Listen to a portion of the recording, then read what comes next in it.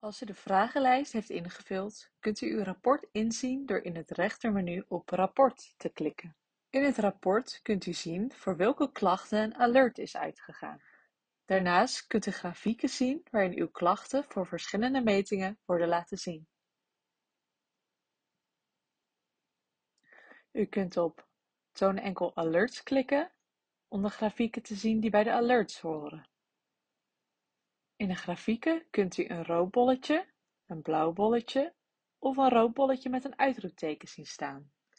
Een blauw bolletje betekent niets bijzonders.